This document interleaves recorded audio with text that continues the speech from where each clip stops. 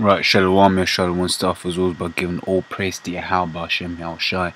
Double honors to the Apostle GMS and all to brothers that doing the work in truth, what sincerity. Now I'm just gonna go into a real quick one. This story's a few weeks old, but it basically says government under fire as red car, coke ovens and blast furnace to shut. Now, quick brief background on it. Basically, the company went bust. It's just Steelworks company. The company went bust, and then they were basically looking for a new buyer, right? But in this period of time, the factory wasn't actually outputting any steel, but they had to keep the coke ovens on because the thing with the steelwork is once those coke ovens are shut, once the fire is out, that steel plant is as good as dead. Bringing it back up takes a huge, extraordinary effort, costing millions of pounds, right, and months and months and months of work, right. Now, why am I bringing this out? How is this pertinent to the truth? Well, really and truly, this is like us, man. When we're coming into this, coming to truth, man, the fire, fire's burning hot. And it's about maintaining the heat of that fire, man. Maintaining that fire, making sure that fire doesn't go out. Like this plant here. 'Cause like I said, once the fire goes out, the plant is as good as, it's as good as scrapping it. Because they're all trying to mothball it, so it can be restarted again. But, this is Luke 9:62. It says, and Yahushua said unto him, no man having put his hand to the plow and looking back is fit for the kingdom, man.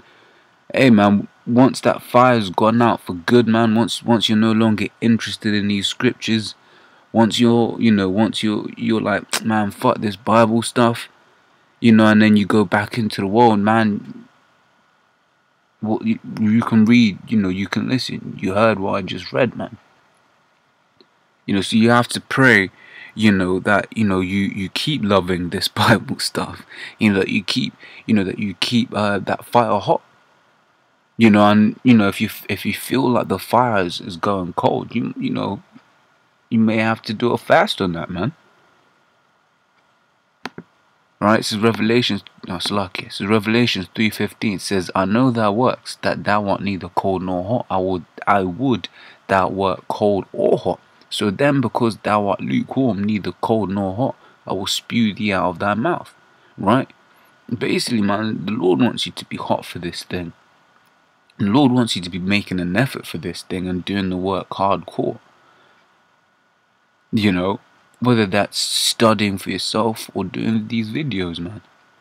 You got everybody's supposed to be, just staying hot. It says 2 Timothy 2:5 says, and if a man also strive for masteries, yet is he not crowned, except he strive lawfully. Now we're trying to get that crown, man. But I basically want to take special interest in this word here, strive, right? It says making great efforts to achieve or obtain, right? And that's and that will help keep that fire burning hot, because you're basically having to study constantly. You're basically not having to eat, live, breathe this truth, man. Something like how in there's the one of those NBA guys, man. You shooting hoops all damn day until he masters his shot. You got the saying, 10,000 hours. It takes 10,000 hours to master something. Hey man, we're trying to master this truth, man. We're trying to master our allotted goals. Our allotted hands in this truth. Before people run with that and try to say, within 10,000 hours I want to become the elders. Do the math. The elders have been in this for 30, Apostle Tar's been in this for 30 odd years, man. That's more than 10,000 hours. Right? So it's a strive. Right? And I'm just going to go straight to the point. Put up a fight. Compete. Right? Be able to put up a fight for this truth, man. This is 2 Timothy 2:15. Study to show thyself approved. Once again, striving. Right? A workman that needeth not to be ashamed. Like I said, we're working for this thing, man. This is 2 Corinthians 13:15. It says, examine yourselves whether ye be in the faith. Prove your own selves. Know ye not your own selves how that Yahushua is in you, except ye be reprobates.